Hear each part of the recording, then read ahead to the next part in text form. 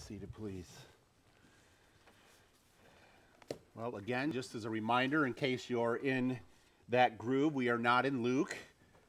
We are in 1 Timothy, starting to dive in to the text this morning. We made some headway last week through the introduction, and now we will pursue into the first chapter, looking at the first 2 verses. I can assure you it will not be a 10-minute message for 2 verses, but I can assure you that I will be as faithful as the Spirit has led me to be faithful with this text in what He has for us this morning. Let's pray. Father, we come to you through Christ, grateful for all He has done, thankful, Holy Spirit, for how you used the Apostle Paul to pen these words, to share them with his beloved son Timothy, and how you have preserved them through the ages and have practical meaning for us today as a body of believers, for a church, this local church, and what that means for us to live out what has been left for us, to teach, convict, challenge, and encourage us. Glorify yourself through the preaching of your word this morning. We pray this in Jesus' name. Amen. So as I often do, I have a question to pose to you. Who was that one influential person in your Christian life, or 2 influential people in your Christian life, as you think back when you first became a Christian, who spent time discipling you? Now, for some of you, that may have been the time immediately after coming to faith in Christ. For others, it may have been is still ongoing, whether it's by the same person, perhaps, or other people. There are those that God has used in our life when we became a Christian to teach us, to grow us, to point out things in Scripture of how our lives ought to change to reflect Christ, to honor and worship and glorify God first and foremost. For me, as I answer that question, it was a few people. It was first my grandmother, who was so diligent and faithful in living out her Christian faith before me as a rambunctious little individual who spent a lot of time with her. From there, being in a church that she found for us, moving in junior high, and then a junior high youth pastor that God placed in my life to confront me on some very serious things. But he did that out of love. It went from that junior high youth pastor to the senior high youth pastor who just dove in and invested his life not only in me but in everyone in the youth group. There are times when we see value in those positions. But I would also be remiss to not mention how God used my wife in my life, even before we were married. Her challenges and calling me to live a holy life. And so God uses people in our lives through this ongoing work of sanctification and growing in what we know as discipleship and what that means. It reminds us that we don't just simply grow in our love for Christ and living out our Christian faith by ourselves. I mean, we see this all throughout Scriptures, from Genesis to Revelation. And yet, when you think about it in these terms, you think about it for parents. Parents, don't we desire to see our children come to saving faith and nurture them along, to be obedient to the Scriptures ourselves? We pray for this, for those who are parents when they become parents. We labor to that end. I mean, this is the same not only in this sphere of ministry, but in the spiritual realm as well. When it comes to our lives and those who are true children of the faith, we see the impact and how that comes particularly through the means of the local church and what God has endorsed and ordained for that means to come about. Yes, we have men and women in our lives speaking truth to us. But as we see as new covenant people, We come in the context of the local church. And this is exactly where we find Paul and Timothy even at this juncture in their lives together. I mean, Paul reiterates not only what he has done working with Timothy and having Timothy alongside of him, but if you remember, and we'll get to it eventually, in 2 Timothy chapter 2, verse 2, and what you have heard from me in the presence of many witnesses, entrust to faithful men who will then be able to teach others also. So you see this ongoing role of discipleship going on and what that looks like. I mean, when you think about Paul's life and all the people that are mentioned that have been placed in his life in the providence of God, Dionysus, Damaris, Gaius, Sopater, Tychicus, Trophimus, Stephanas, Clement, Epaphras, the Corinthians in 1 Corinthians 4, and many others. You think of that list even at the end of Romans in Romans 16, of the people that he has encouraged and have been encouraged by. All of these most likely fruits of his labor and from his labor. And yet here we are in 1 Timothy, and we see this is the same for these two men. Paul writes under the inspiration of the Holy Spirit and under the authority of the Holy Spirit, and we hear, as I read and as you hear, the same authority behind what Paul writes for us today. He writes, Paul, an apostle of Christ Jesus, by command of God, our Savior, and of Christ Jesus, our hope. To Timothy, my true child in the faith, grace, mercy, and peace from God the Father and Christ Jesus, our Lord. Where is he going to go with these two verses, you may be wondering? Well, here we go.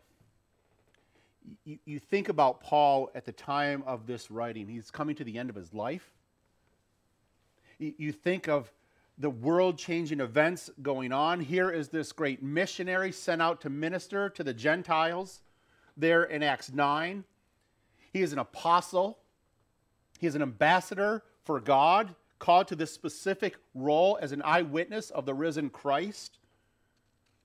He was appointed to teach people with divine authority, and here he is reminding Timothy all that God has used him to minister to Timothy so that he may minister to others, particularly there in Ephesus. As we go through this epistle, I want us to keep one thing in mind. So turn to chapter 3 of 1 Timothy at the very end, in verses 14 and 15. Because although you may not have picked it up as I read through the whole book last week, I think what we hear here in these verses really plays throughout from verse 1 of chapter 1 all the way through the end of the book, where Paul writes, I hope to come to you soon, but I'm writing these things to you so that if I delay, you may know how one ought to behave in the household of God. This is what may be called the melodic line of 1 Timothy. I believe this is it. And so I mention that so this is kind of etched in your mind as we go through the various passages and how they all really do reflect back to this one verse so that you may know how one ought to behave in the household of God. So whether that's dealing with the issues in the congregation, whether it's dealing with false teachers and their teaching, how does that affect body life together? That's where he's going. So remember that particular verse there in verse 15 of chapter 3. All that to say, as we come together this morning, our aim together is to be reminded that the Christian life is simply not about the individual. Not about individual members of a local church, but it is about life together and what the church is as we come together. When we are surrounded by a culture that is truly against us and for what we stand for. Just as Paul and Timothy dealt with that in the first century, so we address that and deal with that today, as we will until we die or Jesus returns. So what does that look like? We live in a culture that truly has no rest, no true hope, no true peace apart from Christ. And the restlessness, we know about that. We've heard it through the news this week. All of this to say how we are then reminded of the importance and the value of investing in one another's lives. not simply when we come together on a Sunday morning, but really throughout the week and the months. Of investing in our lives together, whether it's discipling a new believer to an ongoing encouragement of a brother and sister in Christ, it means that it takes time and effort and sweat and tears and love and patience and sometimes hurt. This is where I see the apostle kind of starting and coming from the starting point here in these first two verses. Because what we're hearing Paul say is, here am I, and the gifts and how God has called me and used me, and how I was able to then invest my life through the ministry of working together in various ministry opportunities. And now here you are in Ephesus to do the same. Take what you have learned through the time we've been together and now serve others. So you see Paul in verse 1 laying this foundation for discipleship. And discipleship, even today is still a bit of a buzzword in our evangelical circles. And that takes on all different forms and meanings. But Paul here really does lay down the foundation for discipleship there in verse 1. And because of this foundation, then you see the fruit of this discipleship coming out in the life of Timothy, which we will get at as we work through this epistle. So he lays this foundation. He writes Paul. Again, we see and affirm the authorship of this epistle. He is saying, here is the authority in writing to you, as this would have then been read to the church there. Here's the authority behind this writing. They knew him. And so we not only know the author, we know the authority behind it, but then he says, Paul, an apostle of Jesus Christ. And so we have to think through, why is he establishing this? Why is he saying this? Was Paul on some power trip to say, I've established myself as an apostle and therefore I'm writing this to have this authority to push you and force you to do this and be this way as you serve one another? Timothy, as you serve in the local church there in Ephesus? No. He wasn't self-appointed. He wasn't even commissioned by the church as an apostle. He was commissioned by God himself in this role. He was chosen, called, and commissioned by God back in Acts 9. His apostleship, he says here, came by command of God our Savior and of Christ Jesus our hope. Here is his claim for his authority in writing to Timothy, to encourage and admonish Timothy. So much so, he is even encouraging and admonishing the church as they would hear this read in what he's about to say. He's laying that groundwork in this greeting. Excuse me. He has been commended by the Father and the Son. So even in this authority behind his apostleship, he is also expressing the authority of God the Father and God the Son in the deity of Christ in this. So already we are seeing where he might be going and what he might have to address in the book. I mean, he's not even in this greeting following anything that he hasn't already written about. He's just following this regular practice and how he would greet the churches other than maybe Galatians, or except since Galatians, other than in Philippians and Colossians, where he asserts his apostolic authority there. And so there is a concern in what Timothy is dealing with there in Ephesus to say, perhaps, Timothy, you don't have authority. And who's giving you this authority? Again, when we think about the context of why Paul is writing, who he's writing to, the situation there in Ephesus, he's going to address in the next set of verses this whole issue against false teachers. So there was this questioning of Timothy's authority and even Paul's authority as he writes to Timothy. So he starts off with this reminder that he is an apostle of Jesus Christ. And we see in various other places where he brings up this authority. He was Christ's chosen ambassador. He has witnessed the resurrected Christ. just like the other 11 and then 12 after Judas kills himself, and now Paul as the 13th apostle. He says, I was given this by command of God our Savior. He's looking back to the salvation that is accomplished by God through the Son. Timothy, remember who you are in Christ and what God has done. You go back in 1 Corinthians 1, 2 Corinthians 1, Ephesians chapter 1, Colossians chapter 1, 2 Timothy 1, you see this phrase as well concerning his commissioning. That not only Paul and not only Timothy, but even the congregation there at Ephesus are divinely commissioned. They were under orders of the sovereign God of the universe in dealing with the problems that were there and how they relate to one another. Again, I think it's most likely that he brings us out right in the front because of the issues dealing with the false teachers and the teachings that were starting to infiltrate the church. And so he needs to bring this authoritative word to them, not heavy-handed, but to say there is strength behind what I am writing to you, Timothy, and what I am writing to you, fellow brothers and sisters, as this would have been read. He says there he's an apostle of Christ Jesus by command of God, our Savior, and of Christ Jesus, our hope. And so Paul, in light of everything that's going on, is not only looking at the present, he's looking at the future. For the Christian, we have hope now for those who are in Christ in this present time, in the present realities, in the present struggles we are facing, in the present regimes and governments ruling over us, over them. To stand firm when false teachers try to creep in. How do you address them? Instead of saying, oh, everything's all kumbaya, can't we all just get along?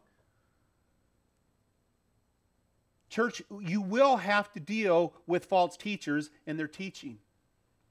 Be prepared. Know that you not only have the authority vested in him as the apostle, but it comes from God himself and by Christ. Stand firm. He'll deal with this whole aspect of this future hope later on in chapter 6. I love what John Stott says here. He explains it this way. Paul locates his apostleship in a historical context whose beginning was the saving activity of God our Savior in the birth, death, and resurrection of Jesus, and whose culmination will be Christ Jesus, our hope. His personal and glorious coming, which is the object of our Christian hope, and which will bring down the curtain on the historical process, end quote. I trust you're encouraged by that quote. To wonder what is going to happen. Is this the beginning of World War III in these world events, historical events? I don't know. It may very well be. But my hope is not in a human government that God has placed us under.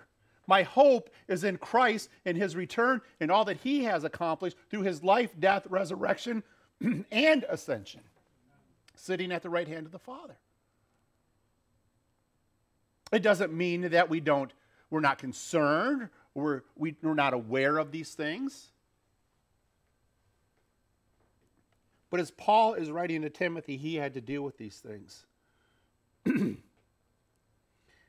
By way of application, I would simply state it this way, though we or no one else bears the title apostle after the 12 apostles and Paul himself, we must remember that by the grace of God, through the ministry of the Word and the power of the Holy Spirit, we bring a message to others that carries weight and authority in speaking truth into their life, both to unbelievers and believers. We were talking about this a little bit in the membership class. Kind of our role and responsibility as members, as brothers and sisters in Christ. First at the local church level and then to other brothers and sisters in the church universal, and what that looks like and what that means. So Paul here, in writing to Timothy, before he gets on into and dives deeper into what's happening there in Ephesus and in Timothy's life specifically, He says, let me lay this foundation where this authority is coming from. It's coming from what God is doing through me as a called apostle. And so when you are questioned on the authority in which you speak, go back to my authority as it's given by the Holy Spirit. We come with the authority of the Scriptures before us. And so Paul lays out the foundation for Timothy. And then he addresses and he knows the fruit that has come from this authority, this foundation that he has laid with Timothy.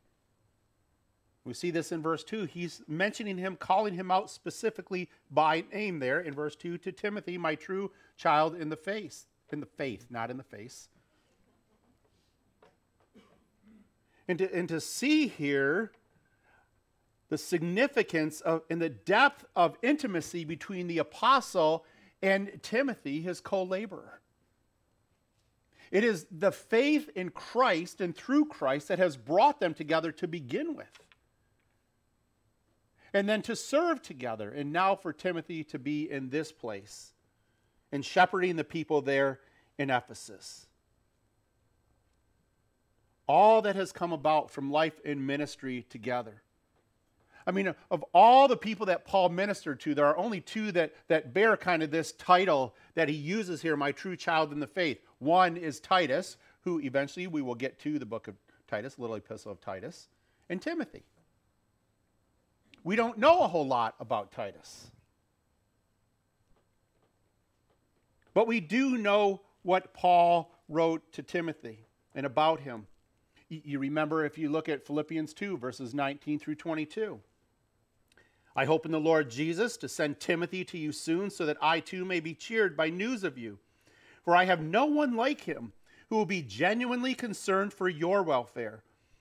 For they all seek their own interests, not those of Jesus Christ. But you know Timothy's proven worth, how as a son with a father he has served with me in the gospel. To the Corinthian believers in chapter 4 of 1 Corinthians, verse 17, that's why I sent you Timothy, my beloved and faithful child in the Lord, to remind you of my ways in Christ as I teach them everywhere in every church. Timothy was Paul's co-laborer. He was a friend. He was his dear son Timothy. And so by the time Paul writes 1 Timothy at the end of his life, we think perhaps Timothy had been around Paul for about 15 years. Considering all that time together, everything that happened together, he left him behind in Berea with Silas after persecution caused Paul to leave for Athens there in Acts 17. Timothy would later join Paul. He was with Paul in Corinth. He was sent by Paul into Macedonia, Acts 19. Accompanied him on his return trip to Jerusalem, Acts 20.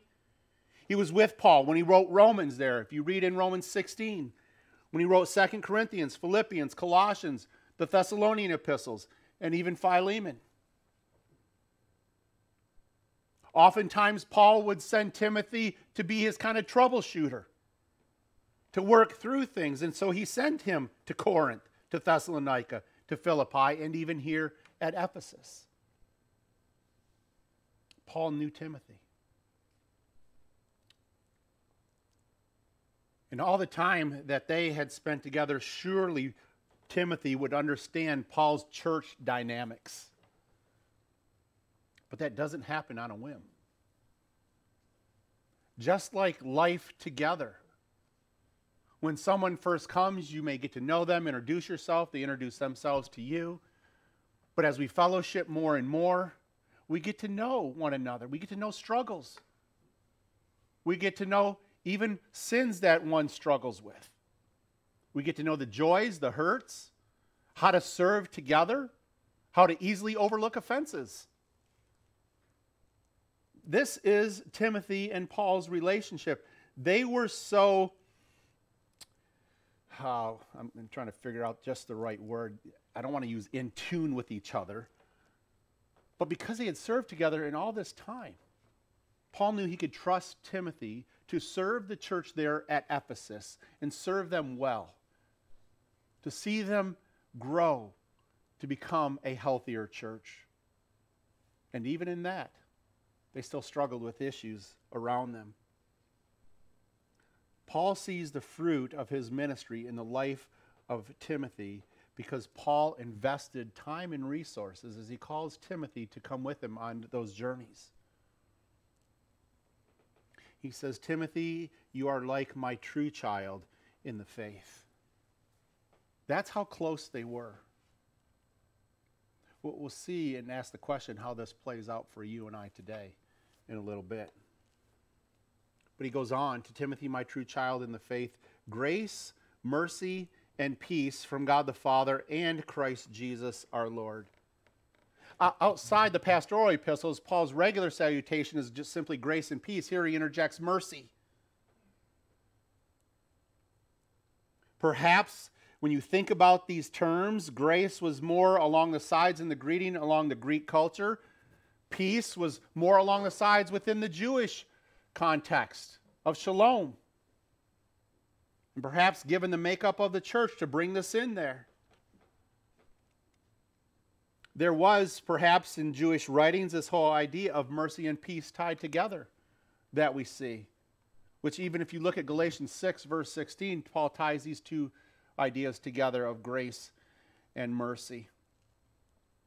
When we think about this word grace, it's not simply God's free gift of salvation. There's so much more to that. But it is a reminder that salvation has indeed come to God's elect. We cannot simply just wash over and gloss over this word grace. Because what it does, it reminds us of our inability to save ourselves, or for anyone to save themselves. It's a reminder that apart from God's grace through Christ, we are lost and dead in our sin. And so, Paul, in writing these words to Timothy in this greeting, grace to you, brother, remember where you are because of what Christ has done. How you serve. That you, my friend, are the recipient. You required the help of another, and that was God. Excuse me. He then goes from grace to mercy. When we think about this word mercy, doesn't that just kind of take our big bubble of our ego and just bring a pin to it and deflate it so quickly? You think about God's grace in light of what He has done for us through Christ and His life, death, resurrection, and His ascension. To then bring in mercy, again, that we are in need of someone else. That we cannot do this on our own. It brings out the important understanding of this concept in order to have a healthy sense of one's own sin and our need. God has shown us mercy, brothers and sisters. My need was so great apart from Christ, I could never earn any bit of righteousness through what I have done in my own strength and merits, and neither can you. When we think about our own sin and our own need prior to coming to faith and putting our faith and trust in the finished work of Christ, it is all of God's mercy. And then peace. He says it here. He'll say it later on in 2 Timothy, at the very greeting there in verse 2 of chapter 1. Perhaps he is taking this Jewish sense of peace, shalom, and bringing this background in even for the church there and for Timothy. To have Jewish background, having a Greek father and Jewish mother, and bringing this reminder in. And this word peace reminds us that we have been reconciled to God through Christ and His atoning work. This is why, my friends, the gospel matters to us. This is why it matters when we come together. This is why it matters when we go out these doors and go to our homes and go in our neighborhoods and go to work tomorrow or today, if you have to work today, or go to school. what that means among friends, and what that even means among enemies. That true peace only comes when it is rooted in the finished work of Christ. Hallelujah.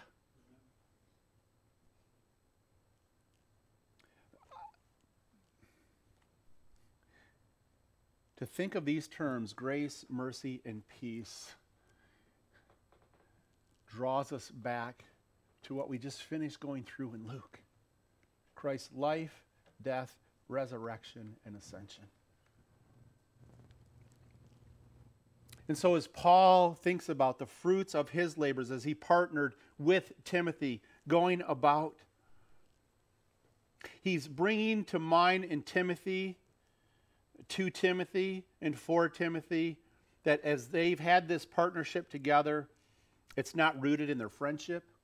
It's not rooted in all they've accomplished in church life and solving problems. But it is rooted in the Father and the Son. Grace, mercy, and peace from God the Father and Christ Jesus our Lord. So why can a church have peace among its midst? Because we understand that apart from the gospel, we wouldn't have peace. We can't have peace even when it comes to the context of a local church. That does not mean that everything is going to be all peachy keen and everything is going to go right. And we're not going to wrestle and struggle with disagreements with our brothers and sisters. We want to work to resolve them rightly and godly. So in these two verses, we see really this role of discipleship and what it looks like. The foundation behind it was Paul investing time, calling Timothy to come with him and go with him. Understanding Timothy's giftedness, how he could best be used in the providence of God in matters concerning the furtherance of his kingdom. And so we have to think about that regarding discipleship in our context as a local church, as brothers and sisters, and what that means. And when we think about this whole aspect of discipleship, to see that it is always and forever must be rooted in Christ. That's why Paul draws it to the very conclusion there at the end of verse 2.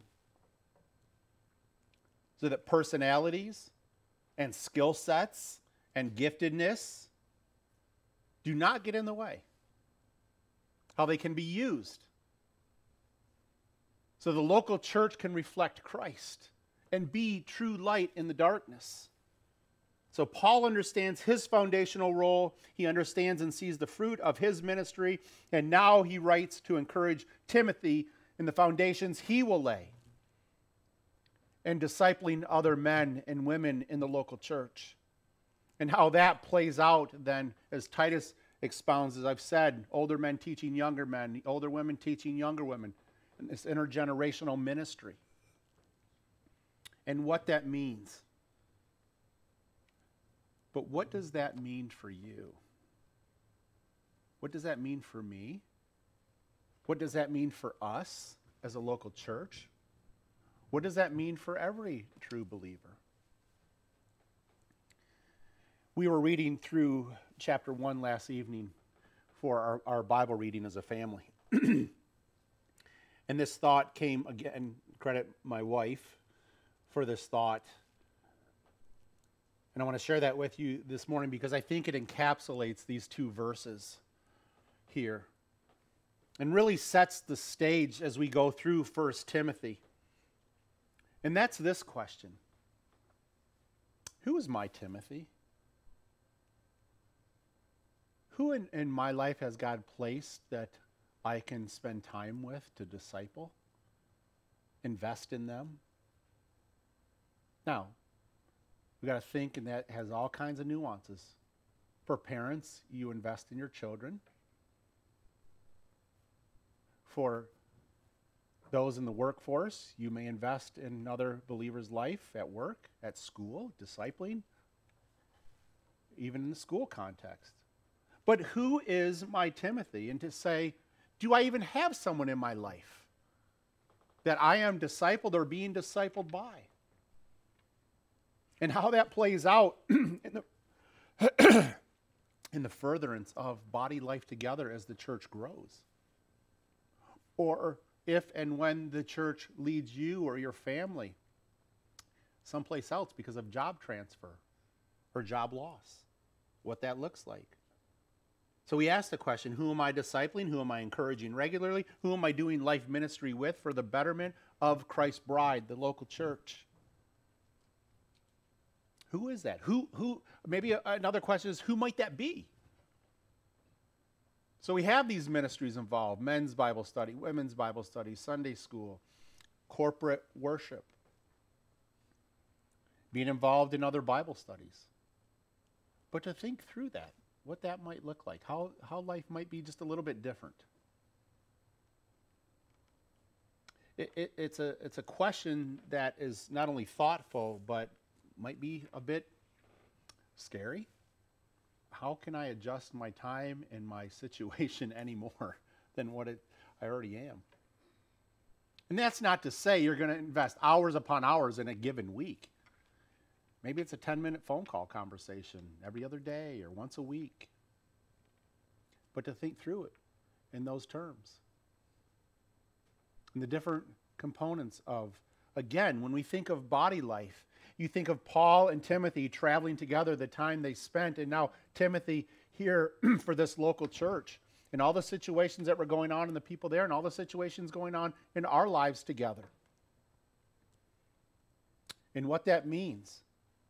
To be reminded that those who are single in our church need those who are married around them and giving into their lives. And on the flip side, those who are married need single men and women investing in our lives as well, reminding us. Maybe pointing out things that we're just blind to. Because you see the interconnectedness of body life together. So it's not just, the 30-somethings or the 40-somethings or those with young children, those with older children, those who are empty nesters. This is why I am firmly committed to intergenerational ministry together. And how these aspects of our lives tie together, because we serve a great and glorious God who has put us and placed us all together here at this local church and others at other local churches to be light, to encourage one another in truth, which then involves risk. And not to rehash some of the things we brought out in the membership class, but do you see discipleship with that in mind? The risk involved? Oh, I may have to share. I ought to be able to lovingly share a struggle I have, a particular sin I struggle with a brother or a sister or multiple, so they can pray for me and know how to better pray for me. And there may be shame that comes from that. There may be disappointment. There may be hurt. There may be fear. But brothers and sisters, if we can't be honest with those who are part of our local body, how can we expect to then go out in a lost world with everything that you are beat down with and we are beat down with from the world? And so Paul here lays this great foundation for Timothy and all that he is encountering there as a pastor, and all the church in Ephesus is encountering as believers. And so as we go, think about that. How does discipleship play out in your life? Whether you are discipling someone or you are being discipled by someone. And how does that affect our life together? Always think in that context, local church first. Because it's easy to jump into all kinds of discipleship outside of the local church. But think about it in those terms as we think about and as we go through the rest of 1 Timothy this morning.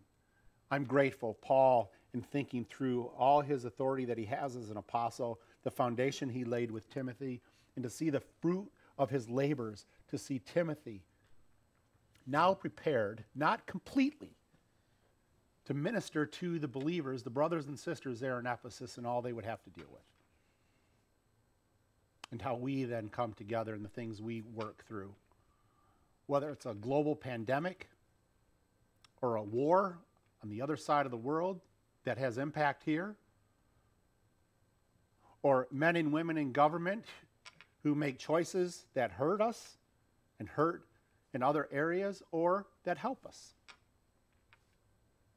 But how do we then flesh this all out for those who are in Christ, called together to serve together? Let's pray.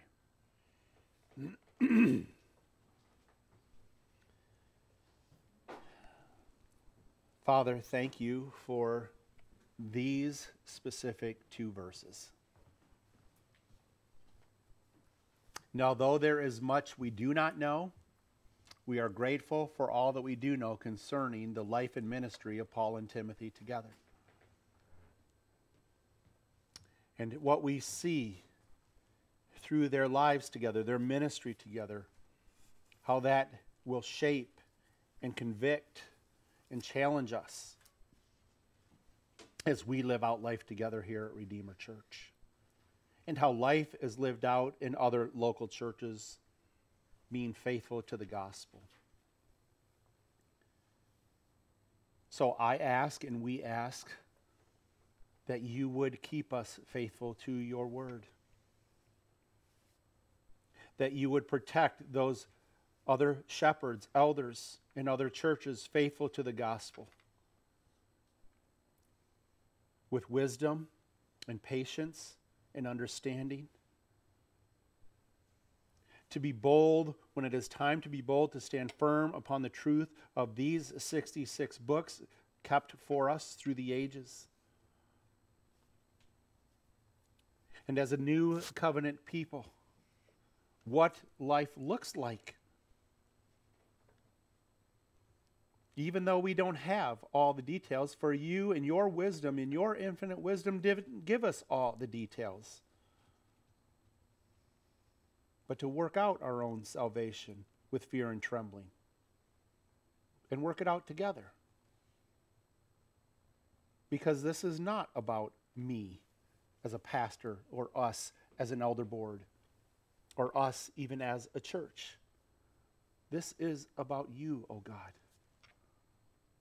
And how Christ is most extolled in and through our lives, not only individually, but when we are together, and as we go from being together. Because we have been transformed by the gospel, that we would be more faithful as you see fit through the working of the Holy Spirit in our lives as the word is brought forth to bear upon us. So in our impatience, grant us patience as we work through this epistle. Cause us to ask valid questions and to believe by faith in what you meant in the verses ahead of us. All of them. For your glory, O God, we pray this in Jesus' name. Amen.